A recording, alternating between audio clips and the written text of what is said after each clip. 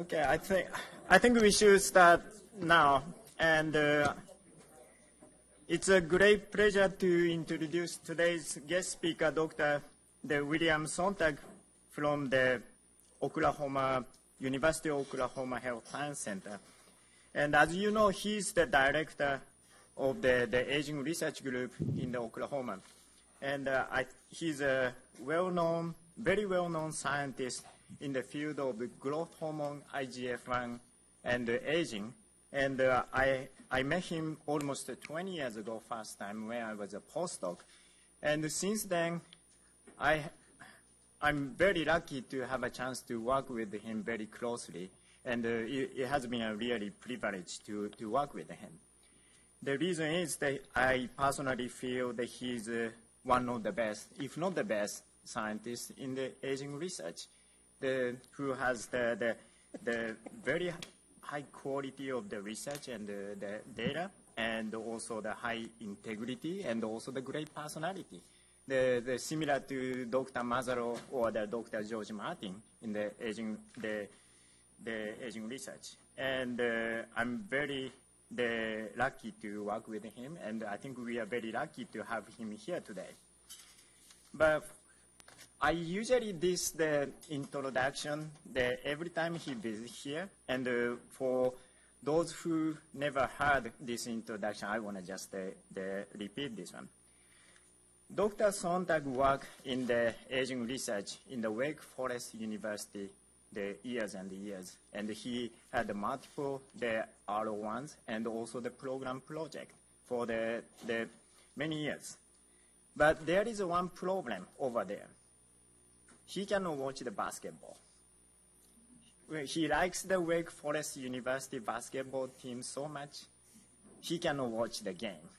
His heart starts pounding. And one day, he realized he cannot continue to do that. Then he decided to move to Oklahoma. Then he is free from the Wake Forest basketball team, but there is a problem. There is an NBA team, the Oklahoma Thunder. But he has less issue because, as we know, Oklahoma Thunder cannot reach the NBA Finals because of the presence of our San Antonio Spurs. Well, as a token of my appreciation and also the reminder, this is the gift I bought yesterday for Dr. Sonntag. So I think I should better stop now. Yeah, I think you should. Yes. That was my gift to you folks, is that, Wake Forest gave you Tim. It was many good years that you had him. I thought I'd feel the same way about Durant, but he's now someplace else. Okay. So, Yuji, thank you very much. And I have to tell you that he only likes me because the first time he met me, I gave him a positive review on a program project. Okay, so I think that's how I got it endeared to him. Thank you very much, and thank you for the introduction. What I'm going to try to do today is give you my perspective on IGF-1. And I've been here before, and we've been doing this, but I'm going to go over some data that I've talked about before, some data that's new, but try to put IGF-1 in a perspective that begins to make sense. As you probably know, and I will remind you, this has been and continues to be a highly controversial field. What is IGF-1 doing? And is it good for you? Is it bad for you? And I think that we're beginning, and I don't have a definitive answer at this point, but we're beginning to reveal, with Yuji's help, because he did all of the pathology for us, of the role that IGF-1 has during aging. So, with that in mind, we're going to talk about the axis as a whole for those of you that may not be aware of growth hormone and IGF-1 and the regulation. Look at the effects of IGF deficiency on both vascular and brain function. This is where we've really hunkered down and tried to make the most progress with understanding really what IGF-1 does. We have a lot more work to to do in this area. I'm going to, at the end of this, we'll talk about a holistic view of IGF-1. Does it have a role? Is it a compound that exhibits antagonistic pleiotropy? A number of you know what that concept is, some don't. But antagonistic pleiotropy, a layman's term would be good genes that go bad as you age. And so factors that are important during development eventually are deleterious for you as you get older. And IGF-1, we've thought for years, could potentially fit in that category. I'm also going to mention some data on the developmental origins of disease, which I think is a role that IGF-1 can play as well in an area that we're interested in. So, I don't need to tell this to all of you, but to some, why do we study aging? And these graphs really reflect it quite well, that diseases increase as a function of age. That before the age of 50 or so, the incidence of stroke is minimal. There is virtually no one or very few people before age of 50 that show signs of stroke. After the age of 50, it increases in a dramatic fashion. And we can look at a number of other diseases as well. They increase as a function of age. And so what is it about the organism that has changed that is allowing the permissive environment for diseases to take hold? That's a question that we need to address, and one that we have been addressing for some time with insulin-like growth factor 1. Now, the axis we'll be dealing with are the hypothalamus is just above the pituitary gland, and it secretes at least two hormones that control growth hormone output, GHRH, growth hormone releasing hormone, and somatostatin. GHRH increases growth hormone output, somatostatin decreases growth hormone output. The dynamic interchange between these two drive a pulsatile output of growth hormone that affects hepatic cells to secrete IGF-1. That's a very simplistic approach, but it's the model we'll be going with right now. Their IGF-1 also has a number of binding proteins as well, and there's paracrine activity of IGF-1 that I'll describe in just a little bit.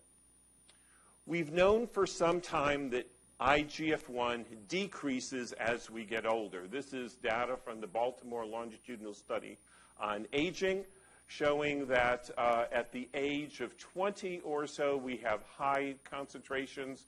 If I'm right, this is growth hormone, yes, up here, and it decreases with age, and IGF-1 decreases with age. It reaches its peak between the ages of 10 and 20, and then decreases from that point in both males and females. Yes? I never asked this, but you're an expert, so you know. So you mentioned the binding proteins. Yeah. Is this all bioavailable, or is, you know, like testosterone? I've talked to, and you know, and my colleagues. Where are you? There. I will hedge on that because there's some controversy depending on who you talk to, whether you can measure bioavailable. Some people report that they have, and this is total, okay? Right, okay? And so whether it's, now, a large part of this is not bioavailable because the binding to BP3 is fairly high. Okay? And so there's a low percentage of IGF-1 that's supposedly free. Okay? And then we get into the other binding proteins in the tissue as well that have high high affinity binding for IGF-1, and we need a protease to degrade the binding proteins to allow IGF-1 to interact with its receptor site. In addition, the binding proteins may have their own role, okay? And there's a whole nother field of work of, do the binding proteins have specific actions? Are they important for aging or not? There's been actually very little work in that area, but it needs to be done. Okay? All right. So, a long time ago, you know, when I was first, this is, I think, the first study I did when I was a postdoctoral fellow, we put a catheter into a Fisher 344 rat, and we looked at pulsatile release of GH. The animal is alive and awake and moving around its cage, and if you do the study that way and the animal is unstressed, you see these high amplitude pulses that are occurring in the rodent models every 3.5 hours or so. This is the dark phase of the light-dark cycle, and we have a pulse of growth hormone that is occurring there as well. And this happens throughout the day and night. These are well-characterized pulses. With age, there's a decline in the amplitude of growth hormone output, and so the periodicity of growth hormone doesn't appear to change, but with the decline in the amplitude of the pulses, it's really difficult to make that interpretation. Okay. I've shown you that IGF-1 decreases with age in the Baltimore longitudinal study of aging. IGF-1 decreases with age in mice, in rats, in most animal species that have been tested to date. So the decline with age in IGF-1 is a robust marker of aging. In our rodent models, what we find is high concentrations about 1 to 2 months of age, and then it declines from that point. That's the gray shaded area here. And what we have developed are animal models where we can intervene, where we can either increase IGF-1 or decrease IGF-1 at various ages. Now, previous models have used the Ames dwarf, which is has a mutation in a gene that makes the cells for GH in the pituitary gland. And so they have a profound deficiency in growth hormone and insulin-like growth factor 1. They also have a deficiency in TSH and ACTH as well. And so in the Ames dwarf, the concentrations of IGF-1 are actually a little bit less than this, but about 100 nanograms per mil, in that ballpark. We have developed a lid mouse where it's a takeoff on what other folks have used. This is a hepatic-driven Cree that decreases IGF-1, so the animal is an IGF-1 flux, and so we can decrease IGF-1 around postnatal day 10 when this gene is being made. In addition, we can use a viral vector approach and knock IGF-1 down at any other age we want by using a TBG-specific Cree. So we use an AAV TBG Cree, hepatic-specific again. That's a injection into the vasculature, and it's expressed only in hepatic cells, and it drives down circulating IGF-1.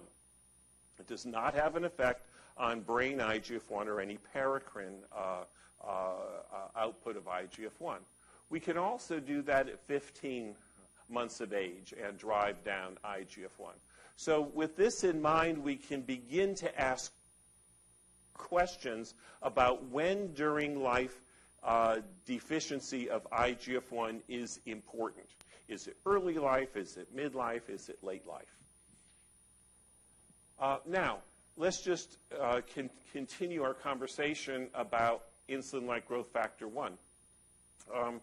I told you that IGF-1 was made in tissues as well. It's not only hepatics, made by hepatic cells, but it is also made in numerous other tissues as well. So the brain makes its own IGF-1. And so one thing that we want to do is make sure that when we knock IGF-1 down, that we know what paracrine IGF-1 is actually doing. Is there compensation? Is there not? What is the change with age in brain levels of IGF-1? And that's done here, where we look at brain levels of IGF-1. And to do this, this is serum concentrations of IGF-1 here. Here is CSF concentrations of IGF-1 going down with age. Here's hippocampal concentrations of IGF-1 decreasing with age, and cortical levels of IGF-1 decreasing as a function of age.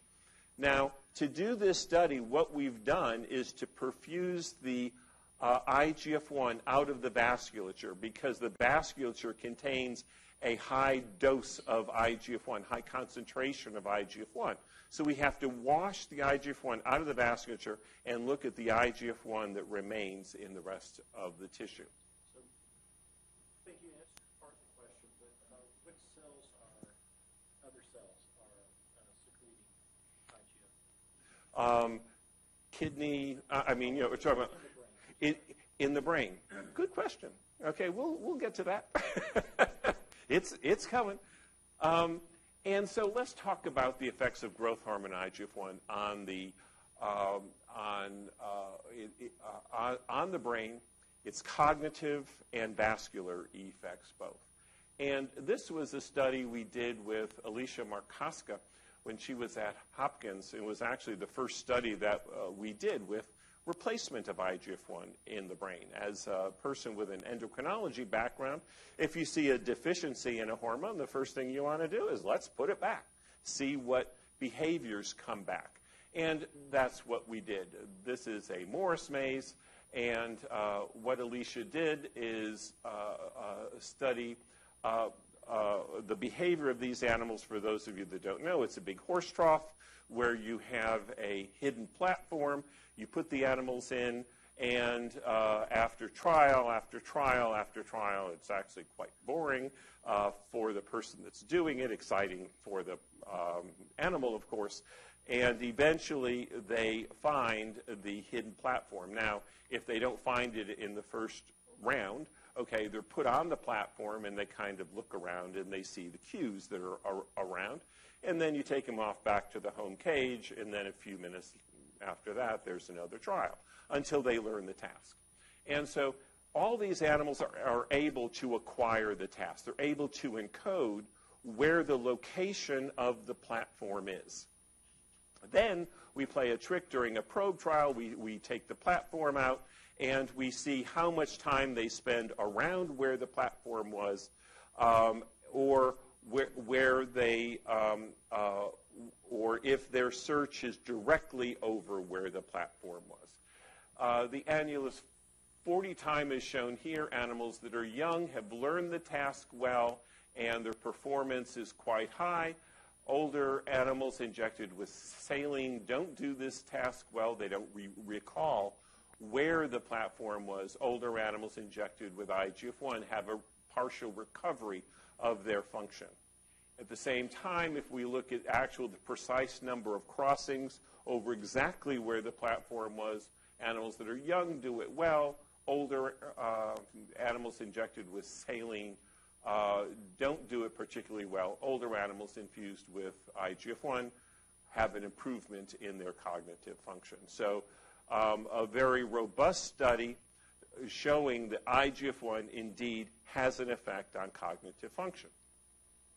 In addition, we've gone beyond that, and with the viral vector approaches that we have, we're able to go into the hippocampus, which is the specific region of brain that mediates learning in this case. We have a hippocampally dependent behavioral task, and we inject a viral vector that is expressed and follows. This is CA1 area of the hippocampus. This is CA3 over here, and the dentate over here. And this viral vector follows this tract. One injection of the viral vector will follow this back and block IGF and block IGF-1 in that specific region of brain. We can also do this with the receptor for IGF-1, but this is blocking IGF-1. In this case, the acquisition phase animals that are young do this task fairly well. They acquire the task. Their performance improves. With a brain Cree or a liver and brain Cree, okay, we have a impairment in their acquisition curves. Okay, so they don't encode the information appropriately. They do show a slight bit of improvement, but it's not nearly as robust as animals that are young. And then if we look at exploration time on target, it's our control animals are here, animals injected with the brain specific Cree are shown here, and both hepatic and brain Cree are shown here. Okay, so we have a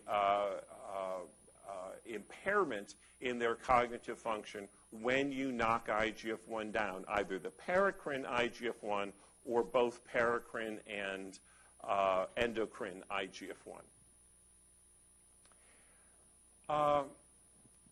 Now, this is knocking insulin-like growth factor 1 receptor down. So we're, again, using a mouse model. We have, we are injecting an AAV, Cree, and the animals injected with Cree show a improvement in their cognitive function. It's not as robust as animals injected with the GFP. So again, we have a deficiency when we knock out the receptor for IGF-1.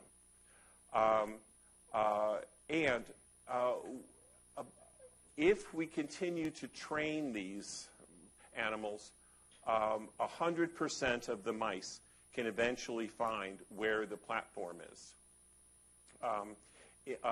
And if we look at the expression of IGFR, we're decreasing it by about 50%.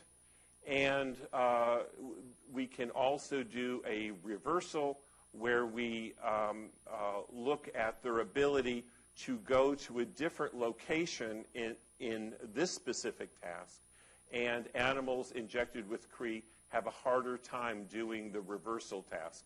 I do apologize, I forgot to tell you that the test we're using here is a radial arm maze, not the water maze. And the radial arm maze looks like this when you first start off. If the platform is here, animals spend a lot of time someplace else. And the more white and red areas here show the amount of time they're spending there. After they're trained, they go directly to where the platform is, so they can learn where the task is. Now, in rat models, we've been able to do additional tests because rats, you have a more broad-based type of behavioral testing that you can do compared to mice. Jim? Before you go to that, since you were focusing on the IGF-1 Yeah. aspect, have you or anybody else done really careful studies in the other models of IGF-1 with deficiency like the Snell, which I realize has other things going on, or the IGF-1 receptor knockout in terms of these kinds of measures of cognitive? We have never done any studies with the Ames or the Snell, and I would like to. The problem with all behavioral tasks, as you're very aware, is what is the motivation for the animal to perform. And, you know, I mean, I struggle with this a lot, especially, and we generally do 2 or 3 different types of tests. The Ames dwarf has a problem with temperature control, okay? And so that wipes out any kind of a water-based test because the motivational aspects will be different. The IGFRs, the only ones we've used are these, that where the IGFR is flocked, so we can induce it when the animal's an adult. We have avoided doing studies of early life knockout of IGF-1 because of the developmental effects of IGF-1. And again, I'm torn, okay, by is that important or not? And I don't have an answer that it is or not. Why I'm concerned about it. I'm concerned about it enough that if what our question is what are the consequences of the deficiency of IGF-1 with age, then the model we have to use has to be adult onset. Now, you can ask the question a different way and say, does IGF-1 during development have an effect? And that's fine. But we haven't asked that question quite yet. Okay? So following up on what Jim said, yeah. Andre Barkey reported that in the Dwarf, they improved tests of passive avoidance. Mm-hmm. I was wondering, have you done passive avoidance with your animals? Yes. And it's a test, you know, as a person with a behavioral background, the difficulty with any behavioral task, and passive avoidance is one, and you have to, you know, is how do you record an animal as knowing something when they don't perform? And passive avoidance, by definition, the animal doesn't move. Okay? So if they don't move, you record that as a memory of the task. Well, we have a lot of animals that sometimes say, thank you very much. I'm not participating in this test. I'm going into my corner. I'm going to sleep. And how do you handle that data? And so we look very closely at the performance that the animals have, and it has to be a judgment call at some point. I personally don't use a passive avoidance test. We have used that once we saw the data and the number of animals that weren't performing. We went to an active avoidance test, and active avoidance will show a difference with deficiency of IGF-1. Okay, but the animals have to be doing something in order to record that they have a memory of the event. Okay, and so it's that's why we haven't used the passive avoidance in our hands. It doesn't work well. Contextual peer conditioning. Is that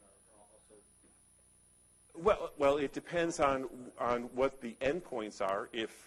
If you measure the success of the test that they've learned by the animal not moving, that's a problem. Okay, and so all of those tests that are potentially done that way, we don't use for that very problem. But you can change those tests around, and they potentially can work quite well. Remember that if you're doing a hippocampally dependent task, that's in a specific area of brain. If you're doing a fear-mediated task, that's another area of brain. And so it depends on what the task is and the area of brain you're trying to correlate the data with. That doesn't mean that, a lot of the other areas aren't involved. I don't mean to say that. But primarily, we go after the hippocampally dependent tests, the classic tests that are known and accepted in the field, okay? and where we can get reliable data where the animal is active and moves. Okay? And I will be very frank, we have never seen an animal with a deficiency of IGF-1 that performs better in any of the tasks we've ever run, and we've run a lot. Okay, so I think almost all of our animal models, because we're correlating whether they're blood flow or something else, we're looking at behavior a lot, and we never see an improvement of function with a deficiency of IGF-1. Yeah? The other problem with games in the snell, and I'm a little vague on this, but I think Andy reported his brain IGF-1 was trying to reduce. Right, and I'll go into that in a little bit, okay? So, because that's another caveat that we began to address before, paracrine IGF-1. Well, if the brain is compensating and there's an increase in paracrine IGF-1, then you don't have a deficiency in IGF-1, okay? You have an excess. And so you have to, and that's why we spent a great deal of time investigating IGF-1 in the cerebral spinal fluid. We've looked at it in the brain, both in the hippocampus and in the cortex. So all of that is part of our investigation into what IGF-1 does. Okay, so in rat models, you can their performance is more complex than mice, and they're easier to work with. But using the Morris maze, you can divide their cognitive function up into cognitively intact or cognitively impaired. About 50% of animals as they age show cognitive impairment. The other 50% are about like animals that are young. And so you can use this as an assessment of, gee, what correlates with what's going on in their hippocampus, in their brain. And so we've done that. Here are their performance in the Morris maze, adult, aged, intact, aged, impaired. And we can correlate that with the perfusion index for the whole brain, okay? And what we find, and we're kind of surprised that this works, proximity to platform, which is one of the endpoints from the Morris maze, correlates fairly well with the whole brain perfusion index. The more blood flow, the higher the cognitive performance that the animal shows. Okay?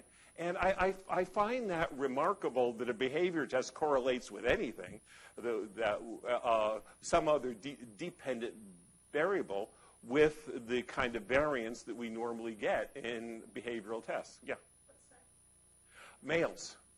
We'll talk about females after a while. And so if you do this by Bolt, you find that animals that are adult have good blood flow in brain. Animals that are aged have a decrease in blood flow. These are intact. Their performance is intact. If their performance is impaired, there's a further decline in blood flow. And it was the first indication that we had there was a relationship between blood flow and behavioral outcomes.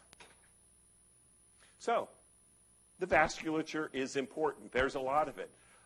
For many years, I tried to ignore it. It was that thing that I had to get through to get to those the important parts of brain. But the vasculature is ubiquitous, of course, okay? It has to carry all of the nutrients back and forth to and from various cells. And in the brain, it's especially dense. And the brain, as you know, has a high oxygen and energy requirement. It has a lot of microvessels that are there. If there's impairment in the cerebrovasculature, it leads to neuronal dysfunction. So, Again, an older study that we did, this was actually done when I was at Wake. A colleague of mine who was a vascular specialist said, well, Bill, why don't we do something with the brains of the animals that you have? We can put a cranial window, and we can follow that for months, okay? And indeed, he could. And we had the animals, and we did this study. Here's an animal that's young. There's a plastic chamber here, but you can look down at the surface of brain and see the vasculature that's there. Here's an animal that's older. And I'm not talking about the big vessels that are here. They're obviously that those are, at least in this model, are going away, okay? But we're looking at vessels that you can't see in a specific region of brain, and these are the peeled vessels that are going over the surface of brain that then dive down into the cortex. And the beauty of those is that in this preparation, they're easy to count. And so you can go to the same area of brain, and you can just count the number that are there and use that as an index of the microvasculature that's in the tissue. And if we look at the arteriolar density, it decreases by, 30 to 40% in that ballpark with age. The connections between the arterioles decreases over 50%, and the venule density decreases as well. But we can do one more thing. We can give growth hormone back to increase IGF-1, and we can then follow what happens to the number of vessels that are on the surface of brain diving down into cortex. And you can record a before you start the study and then after 30 days, which is what we did in this case. We gave growth hormone injections twice per day. Animals that are young are shown here, old are shown here, old with growth hormone shown here. And none of these two groups showed a change in the vessel density, where when we gave growth hormone, we got a large rise in the vessel density that's there. So growth hormone had an angiogenic effect on the arterioles that are diving down into the cortex. Then we went ahead and looked at the density of capillaries. Now, again, we did growth hormone injections for 30 days. And in hindsight, I wish we'd done it for longer, because we were getting effects, but I think if we went for a longer period of time, we would have gotten really robust effects. But in CA1, we counted the number of vessels that were there. CA3 and the dentate, young, old, and old with growth hormone replacement. CA1, we get an increase in the amount of vessels that are there. Young, old, the number of capillaries is slightly going down. That's not a significant change, but we did get a significant increase compared to old in the number of vessels in CA3. In the dentate, there were trends in these data, but that was not a significant change. So just 30 days of growth hormone replacement. Think about this. You're deficient in growth hormone from probably the time you're 30 to, well, a few of you probably aren't even over 30 yet, okay? But until you're my age, and, and we can be replacing vessels very effectively. We can be growing new vessels in brain. In addition, we've looked at the animal that's flocked, the mouse that's flocked, injected with AAV-TBG-CRE, okay, to drive down the circulating IGF-1, and when we do that, we get a decrease in the cortical microvascular density compared to injecting GFP. So again, even in the mouse, we get a deficiency in the vasculature in response to a deficiency in IGF-1.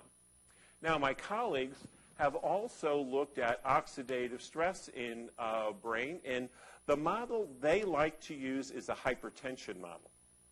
And so they look at oxidative stress in young and young that are hypertensive.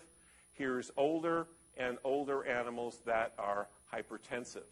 And you see the increase in oxidative stress with age when you challenge with a hypertensive challenge. And so that's shown here that young under baseline status, young with hypertension, old and old with hypertension, and then when it's blocked over here. So again, older animals are more responsive to the hypertensive challenge. In addition, what they did is to look at the antioxidant defense pathway here. And here they've looked at IGF-1 effects on NRF2. And if you look over here, the expression of the NRF2, by the way, this is in a IGF floxed injected with an AAV8 MUP-CRE that's still a hepatic-specific CRE.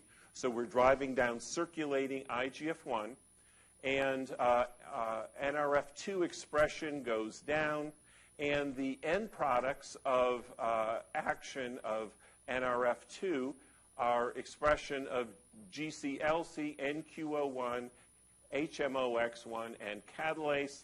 And in all cases, here they're challenging with high glucose or peroxide. And the control animals are shown here. The animals that are deficient in IGF-1 are shown here in black. And in all cases, when you're deficient in IGF-1, you are not inducing this antioxidant pathway. And that's shown for all of these downstream genes important for NRF2.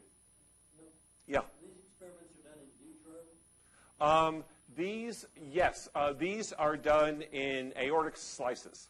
After the injection of the cream? Yes. Okay, the CRE is done probably 2 months before. So we drive IGF down. Our viral vectors generally take, to get the full decrease in IGF-1, 2 weeks, okay, before the IGF-1 has dropped to where it's stable. You're looking at a chronic IGF-1 deficiency.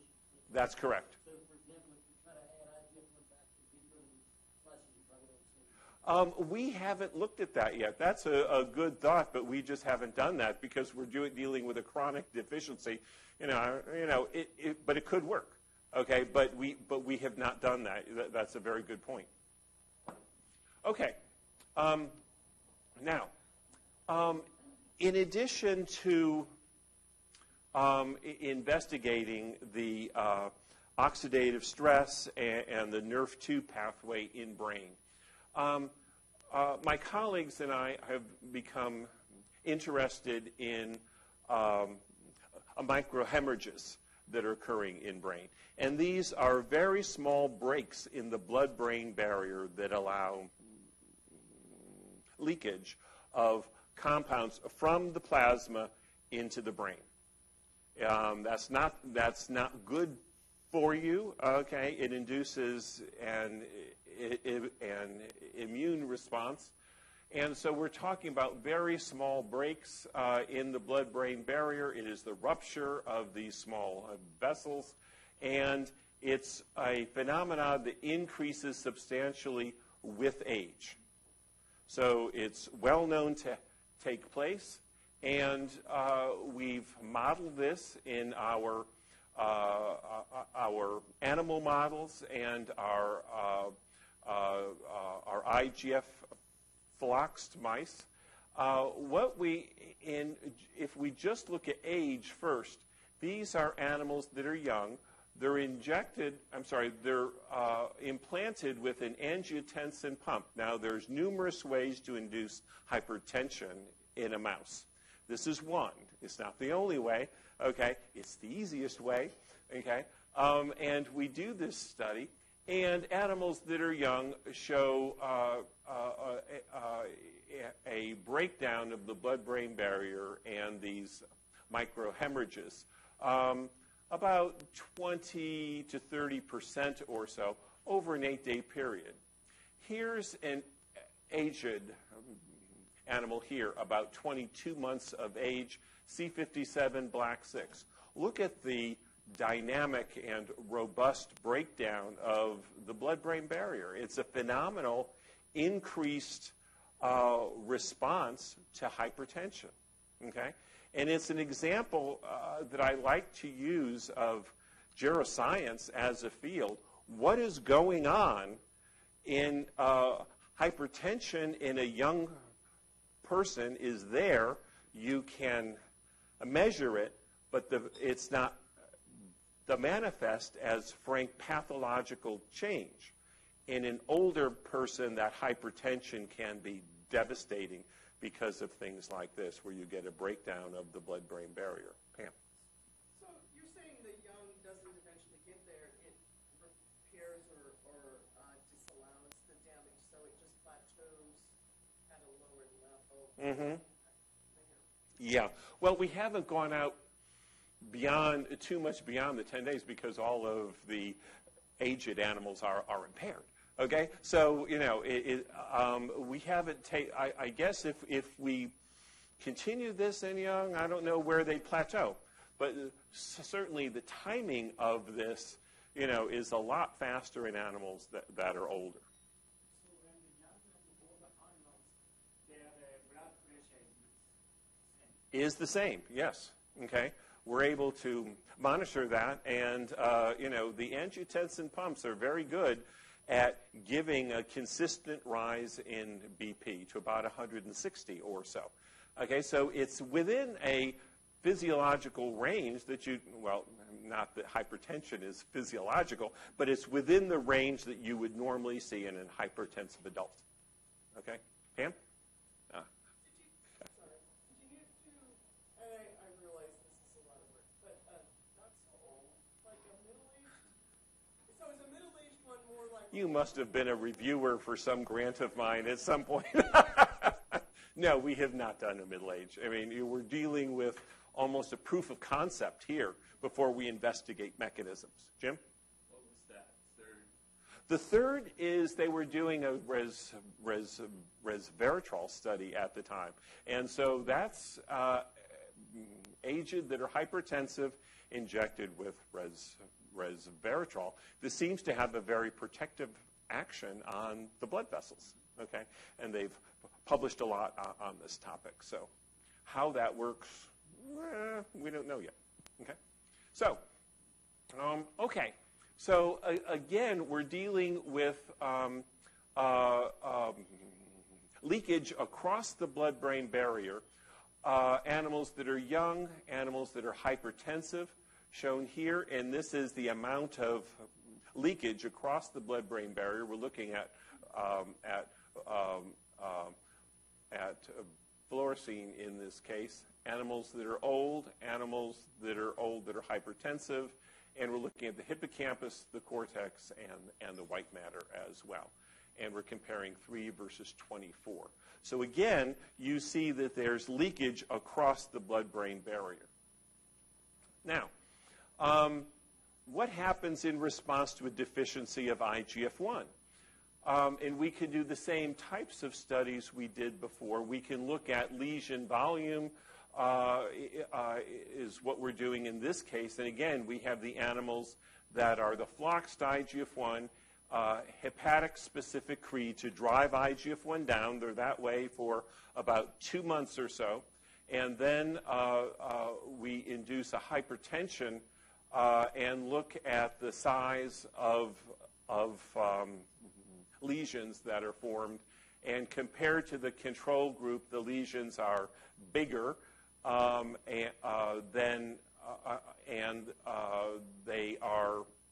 there are more of them in the animals that are deficient in IGF-1, showing that there is a role for IGF-1 in protection of the blood-brain barrier.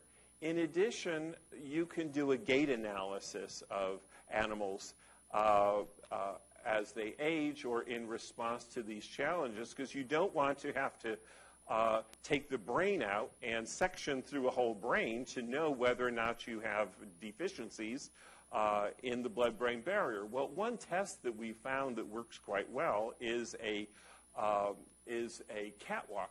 And again, we're looking, this doesn't come across well, we're looking at hepatic-specific Cre, and so they have low levels of IGF-1 in black, and we're looking at characteristics with which the animals walk across this platform. And so we can break this down, and they have impairments in their walking ability, and so there's various indices that you can go after. But changes in the brain, in the breakdown of the blood-brain barrier, are having effects on gait. So, and we think this may happen in people as well as they age. We're showing this graph before. Peter Toft did this study. We're looking at control animals and animals with a deficiency of IGF-1. We're looking at the incidence of intracerebral hemorrhage. And again, animals that are deficient in IGF-1 have a more of the animals show the signs of intracerebral hemorrhage problems. Now,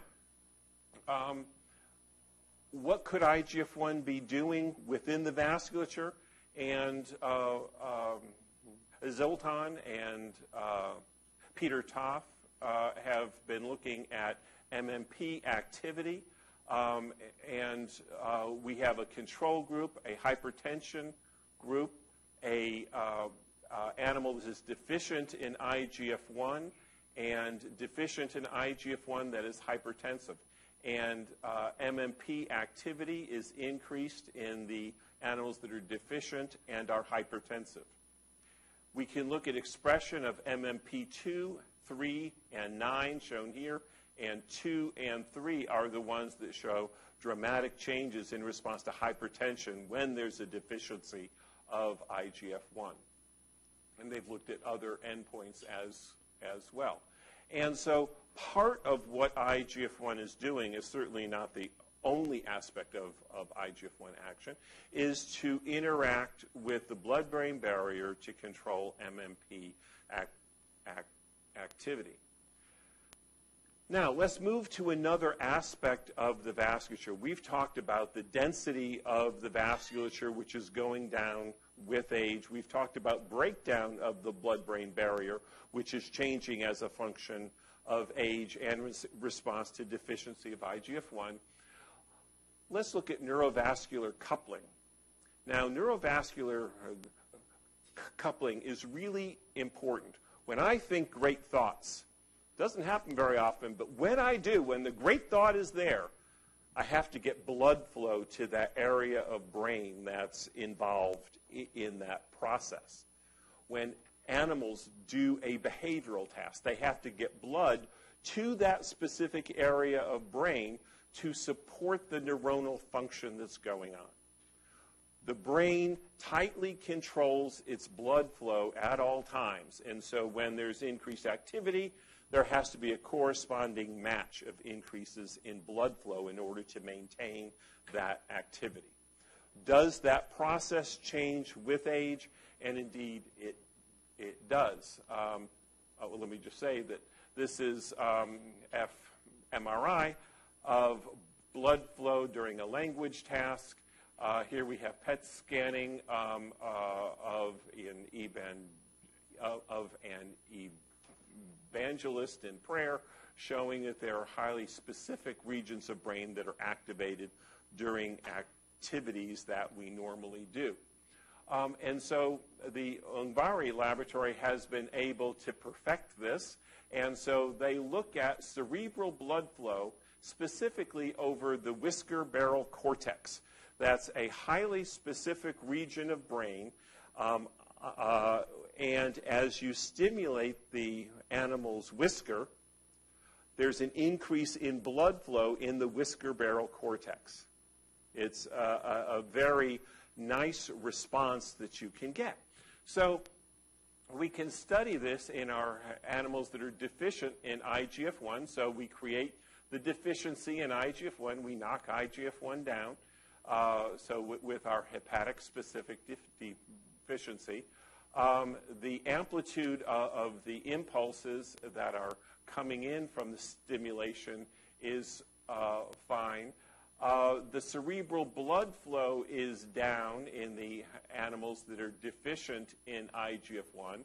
That's shown over here, too. There's a decline of about 30% in blood flow. And so when you stimulate the whisker barrel cortex, when you stimulate the whisker, there's the response you get is not sufficient. Okay, there's an impairment in blood flow. Blood flow doesn't get there, okay, to stimulate the activity. And so there's something going on. We know that we have the blood vessel over here that's controlled by NO. We think that IGF-1 has a role here. We have an astrocyte. We think that IGF-1 has a role in astrocyte function. We have the activation of the neuron as well, which in this specific case that we used appeared to be normal. Okay, so it's not a neuronal problem coming into the whisker barrel cortex, but something downstream from that or upstream. I don't know what to call that. But it's either an astrocyte problem or a vascular problem that's occurring. Yeah.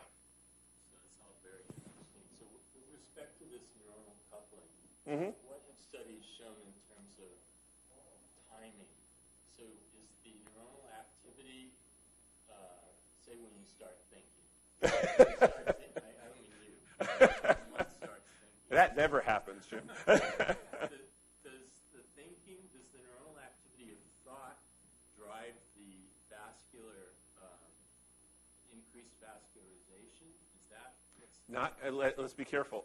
It's not increased vascularization. It's a dilation of the blood vessels. Yes, that is the concept, that as neuronal activity goes up, that drives a dilation of the blood vessels. Now, how that happens, okay, I have a model that Zoltan is constructing now that I'll show. He said, show this graph. I hope I can explain it. Okay, so. Well, yeah, okay. I would be very hesitant to respond to that. Okay, so it's not that that's not true, but it's more complicated than that. Okay, so.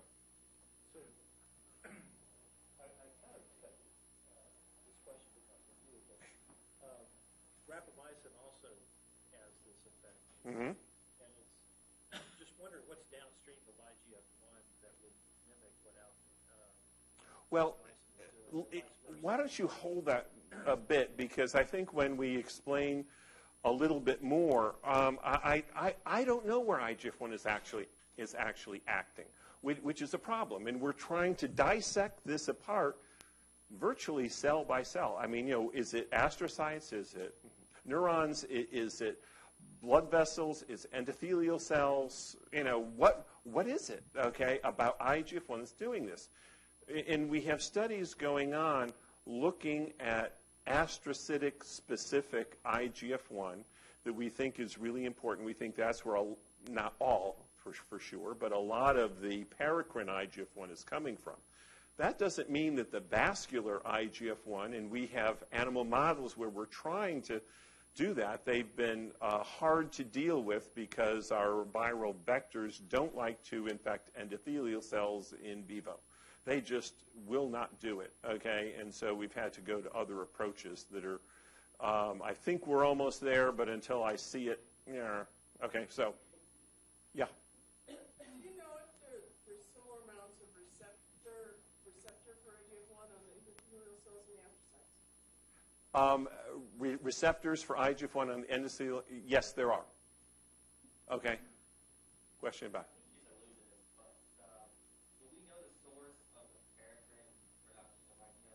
We don't know the percentage-wise. You know, we do know that astrocytes have a role in that, and a fairly large role.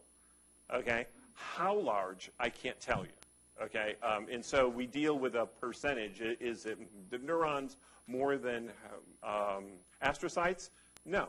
Okay, I think it's the astrocyte that has a primary role.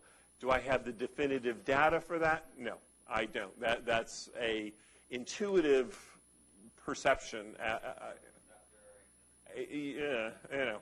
So, Jim? But just to be sure I understand the model, this model with the pre-knockout is a endocrine model. You're Yes. knocking out liver IGF. That's correct. And you don't know exactly what's going on in the brain if there's any compensation. Mm-hmm. Well, you do know that growth hormone is elevated in this model. Yes, that's true. And it is, okay?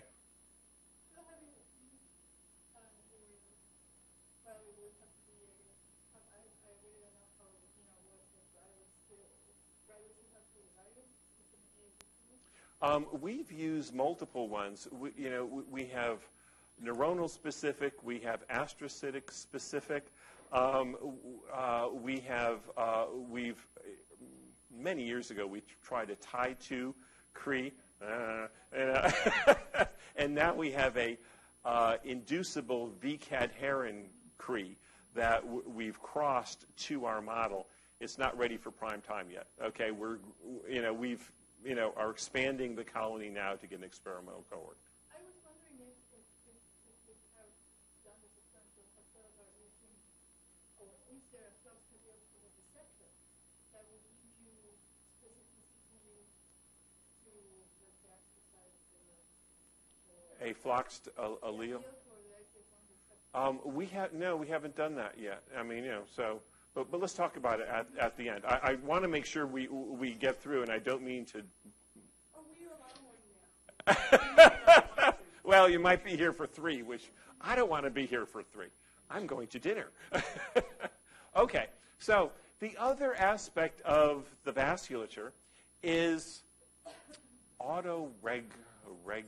regulation of the vasculature, and this is a response to hypertension. And the vessels themselves, here's an animal that's young. As blood pressure goes up, look at the range with which cerebral blood flow is actually stable. The brain is controlling its own blood flow, okay? It manages its blood flow in this wide range, okay? When blood pressure gets too high, it goes up, and that's not good for the brain. But if there's an adaptation that occurs in animals that are hypertensive, and so it extends this range of stability of cerebral blood flow. Okay? So cerebral blood flow is stable. Look what happens with age. The autoregulation is here in response to hypertension.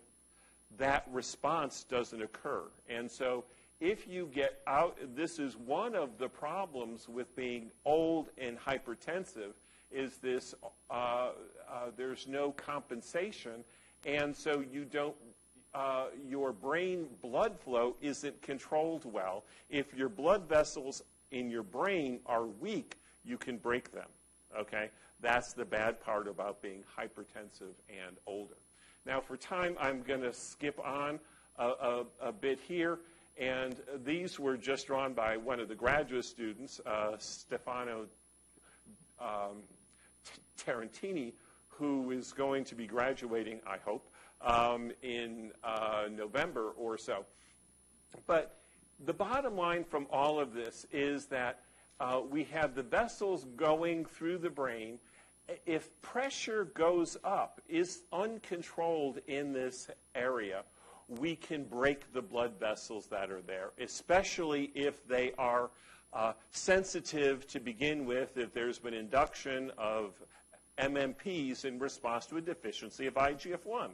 And so that is part of the problem that occurs with age that contributes to the microhemorrhages. And so the model is that in animals that are young, the pressure goes up, the constriction goes up to control the blood, the pressure in brain, the resistance goes up, and then the microvascular damage will block any rupture of the blood vessels. Animals that are older, when their pressure goes up, the constriction doesn't happen as effectively, the resistance doesn't go up, and there's more damage.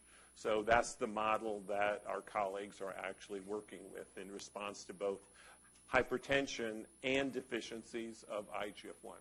I'm going to skip the, well, I won't. Where is IGF-1 going to work? Where do we think it's happening? IGF-1 has many actions. We think it's working on the vessel itself. Part of these can be paracrine actions of IGF-1. We think that the vessel responds to IGF-1. They have receptors for IGF-1. We think endothelial cells can make IGF-1 that may have a paracrine activity in the tissues around them, and so to support other cell types that are there, maybe the astrocytes. The astrocyte can respond to IGF-1. We know that quite well, and we're doing studies now trying to look at the control of mitochondrial metabolism in response to IGF-1 within the astrocytes, and of course the neurons as well could be a target of IGF-1. So let's move on, okay, in the time that we have. Now, we've talked about the vasculature and brain, but let's talk about the broader scope of IGF-1 and antagonistic pleiotrope. Of course, these are models we're familiar with. We know that the IGF-R hets are shorter, are longer lived. Okay, I want to make sure I had the right graph here. This was an older study that was done in 2002. This paper has been cited 1,500 times or more. Okay, this is the group of people that repeated this study and didn't find these robust effects, in large part because of this problem in the lifespan of the wild type. Okay, and so if this study was done again, and there are still some differences here, but they're relatively minor. They're not as robust as this study was. And of course, we know that the work of Dylan and Kenyon as well, Andres Barkey, with the Ames dwarf, these are longer-lived strains, and so the concept has gotten in the field that deficiency of insulin IGF-1 makes animals longer-lived.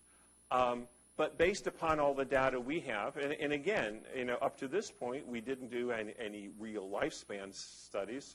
IGF-1 is good for you. Okay, it helps the vasculature. It has beneficial effects on the brain, on cognitive function. So how can we deal with the discrepancy with these two almost counterposing points of view? And we've been investigating that for some time. One of the answers, and you brought this up before, is that when Andre looks at brain levels of IGF-1, hippocampal concentrations of IGF-1 in his dwarf animals, they're compensating. Okay, they have an increase in brain IGF-1.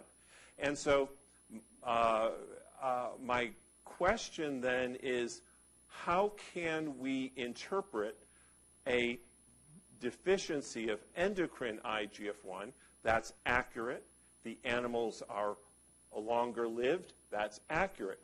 But we cannot say it's a conserved mechanism of aging. That's inaccurate to say that, because IGF-1 is actually increased in brain. We don't know what it's doing in other areas. Okay, but it might be a sign that other areas are showing increased paracrine expression of brain of IGF-1 is important. So do you know anything about their brain size of their brain that they have brain? No, the brains are less in size. Proportionately, but the absolute size is less. And these are done per wet weight, okay? So, okay. And so quite some time ago, and in this concept of conserved, the mechanism of aging in response to deficiency of IGF-1 got even more traction to it with the Ecuadorian study that was out there that showed the Ecuadorian dwarfs are longer lived. Okay, and so we published a review paper on this, challenging this concept, and essentially we said, well, if we take the data from the Ames dwarf and we extrapolate that up to an individual, individuals should be living up to 120 or so. Well, we don't have anybody that's deficient in IGF-1 that lives that long. But these are the actual data from the Ecuadorian dwarfs. And here's the control animals going down here. And these are the Ecuadorian dwarfs shown here. There's 2 points where there's more of the cohort alive. And so the interpretation of that is, well, these people are longer lived. I have concerns with that interpretation of data. I have no concerns with pathology, okay? And if you look at these graphs over here, what people died of, what diseases that they have. Well, here's the control group over here in the people that are deficient in growth hormone, the receptor for growth hormone. So they have a deficiency in IGF-1. Cardiac problems, when you're deficient in IGF-1, go up. Cancer goes way down. That's not unexpected. We expect that IGF-1 as a growth factor has an impact on cancer, and in fact it goes down. I can't read the graph as well as I'd like. The convulsive problems are going way up. So some brain problem is going way up, okay? And so it's curious to us. I don't know what the etiology of that convulsive disorder actually is. But alcohol-related would be where in your brain? Everywhere. Well, we have an alcohol person here. What do you think?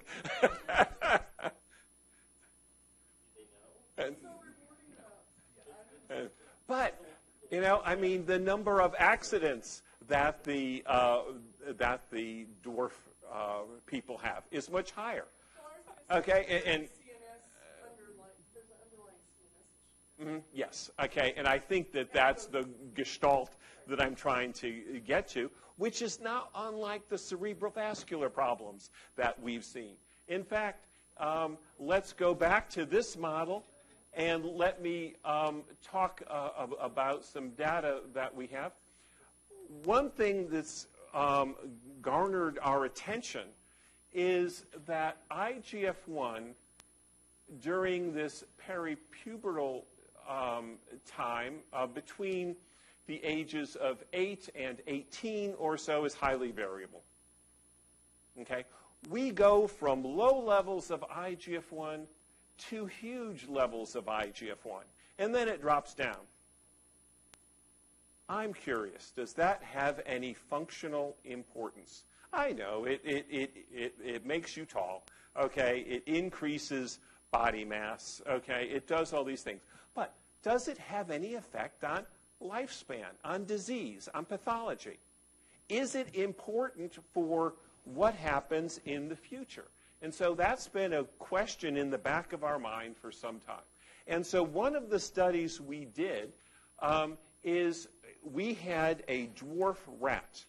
And this dwarf rat does not show a deficiency of growth hormone until postnatal day 28, when normally growth hormone starts to rise and show pulsatility. This animal can't do it. They don't have enough growth hormone secreting cells. It's relatively specific. They don't have growth hormone and they don't have prolactin. Okay, those are the two hormones they don't have. Those are the only two they don't have. They have normal TSH, ACTH, those kind of things. And we injected growth hormone for 10 weeks. We injected it from postnatal day 28 and then went for 10 weeks, 2 injections per day, and stopped. Okay? 10 weeks, stop work, let the animals age and see why they die. Dr. Kino is the one who was kind enough to do the path on these guys for us. What we found is that intracerebral hemorrhage, the age at which they showed it went up in the animals that were growth hormone replaced. About 30% of, if you were deficient in growth hormone your entire life, you lived about 31 months in that ballpark. If you were replaced with growth hormone for only that 10 weeks and then stopped, the age at which you showed intracerebral hemorrhage was delayed by about 10 weeks, okay? 10 to 12 weeks, okay? And so something we did during this perinatal period lasted a lifetime. Do I know what that is? No, I don't. Okay, it's something, I suspect we did something to the vasculature, some epigenetic change, but we're still investigating that. This is work that UG did, trying to compare in the wild type animals and the animals that are dwarf untreated and the animals that are dwarf treated with growth hormone for that 10-week period. And of course, we see a decline in the amount of tumors that they have. These animals show a fair amount of kidney problems, 74%. Interesting to me, the dwarf animals don't show any. None. Okay? It's gone. They don't show any pathology of the kidney. We inject with growth hormone for 10 weeks. We don't change that. Okay? What we did change is intracerebral hemorrhage. Okay? And so this went, if you're deficient in growth hormone, went from 17% to 50%, and about 44% after growth hormone replacement. But what really had the impact on a lifespan here was this right here, the age at which they showed the intracerebral hemorrhage. Again, growth hormone, IGF-1, having effect somehow on the vasculature, affecting lifespan. Oh, yes, they died of those. That was the cause of death.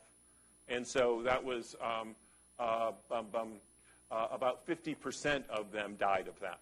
So when we looked at all of that data and looked at it by when they died of it, then we found the difference there.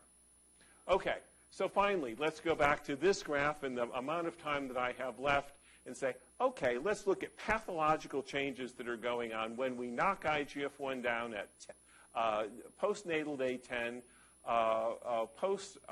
postnatal 5-month period, and after 15 months of age. And what we find here is the males are up here. The wild type are in this black bar right there. The 50% line is right there. Animals that are lid at 10 days, they're knocked down at 10 days, show a trend. That's not a significant change, but it's a pretty strong trend towards a shorter lifespan. All right? That's shown over here that the median lifespan goes down. 10% survival goes down as well. And then the later we inject our viral vector in to knock IGF-1 down, the less effect we really have. And so it's the early effect of IGF-1 that's having the effect on this shorter lifespan. Now, in the females, we find just the opposite effect. It's a highly, highly gender-specific effect. The wild-type animals are shown here. Our lid 10-day are way out here, okay? We have a highly significant increase in their lifespan when we knock IGF-1 down at 10 days, and we also see that when we knock it down at 5 months of age. By 15 months of age, that effect is waned, and that's data shown over here too, where the 10-day and the 5-month have very big effects on how long these animals live. Knock it down early, and the females live longer. In the males, just the opposite. What background? C57 blacks. So, we've also looked at the incidence of cancer.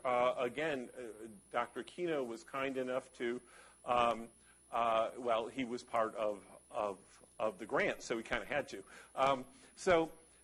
We're looking at the incidence of cancer-induced death. Wild-type animals are shown here. These are males. These are females over here. And animals that are deficient in IGF-1 on postnatal day 10 have an acceleration of their cancer-induced death. It actually occurred a little bit earlier than wild-type. If we knock it down at 5 months or 15 months, we shift more towards the wild type. Let me just finish this one thing, and then we'll chat. In the wild type, on the females, this is the graph, and the red line is when we knock down on day 10. We have a curious shift here that I can't explain, and I'd love to know what somebody thinks about this. They're going along well, and then we shift over to this other side, and I don't know why that happened. Rich Miller says, well, these things happen, okay? And I don't find that a cohesive explanation. You probably have to repeat it a couple of times to be sure that... Not in this lifetime. And then the 5 months of age and the 15 months of age are over here. And so we're delaying the days until cancer-induced death. And then we can look at other endpoints as well. And the 10-day lid, we reduce the severity of the kidney problems, and that effect wanes with different times that we knock out the IGF-1. Adenomas of the pituitary gland are, when you have a deficiency of IGF-1, they seem to go down. And in male mice, these are the kidney changes over here again. Early knockout of IGF-1 seems to be important for the disease process. Things like kyphosis, lids show more kyphosis at these two ages in the females. In the males, the opposite effect, it's 15 months of age. So again, highly gender-specific effects in response to deficiency of IGF-1 that are sensitive to the time periods that you're knocking down IGF-1. Yeah, we did, but growth hormone, as you know, pulsatile patterns, and we were trying to do things as non-invasively as possible, of course. And we know that growth hormone is up, but we don't have a pulsatility data analysis, okay? But we know that growth hormone is up in the animals that are deficient in IGF-1. So what I've talked today about is circulating IGF-1 decreases with age, okay? And so there are profound vascular effects and neurovascular effects of IGF-1, and I won't go into all of them. Remember that paracrine IGF-1 is really important in how we look at data and how we interpret the effects of IGF-1. We cannot call a deficiency of endocrine IGF-1 a conserved mechanism of aging as a global statement. We have to look at paracrine IGF-1 and how that is actually changing in all of these strains. And paracrine IGF-1 and the control of paracrine IGF-1 is poorly studied. Okay, and so anyway, that's a growth area. There are divergent pleiotropic effects of IGF-1. Emerging data affects the IGF-1 levels around puberty have a specific and potentially long-term action on vascular function.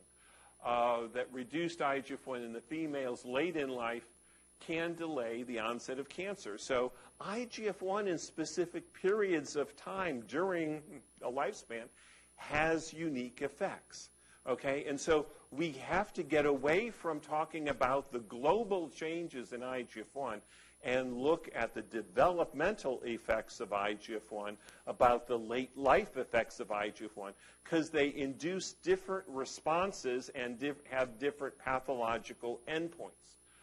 That's not easy to do, but it's something that if we're going to talk about IGF-1, we have to be able to be at that level of depth.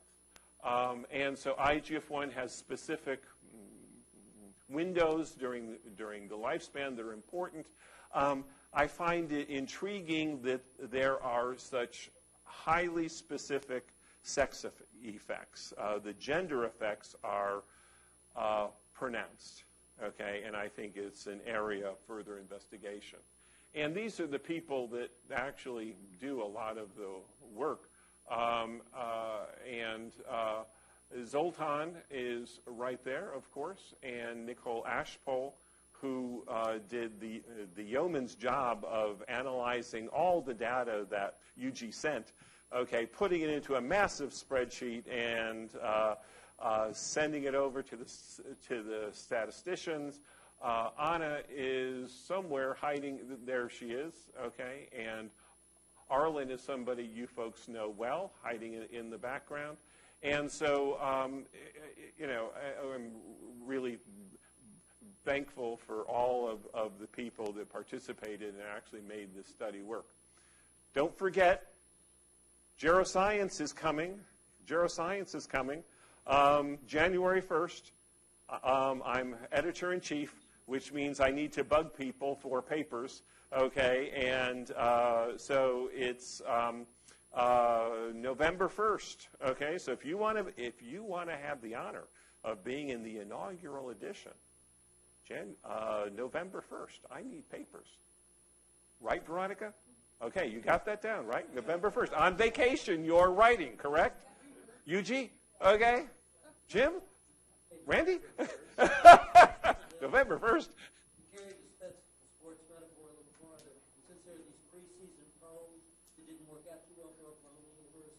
Now, let's not get nasty. We actually will not have that for a year. Yeah. Right. But what I will tell you, if you do your job, it's going to be high.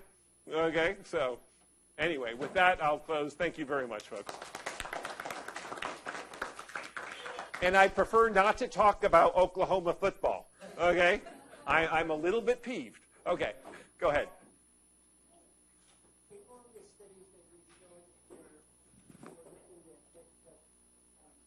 aging, young growth hormone and IGF-1.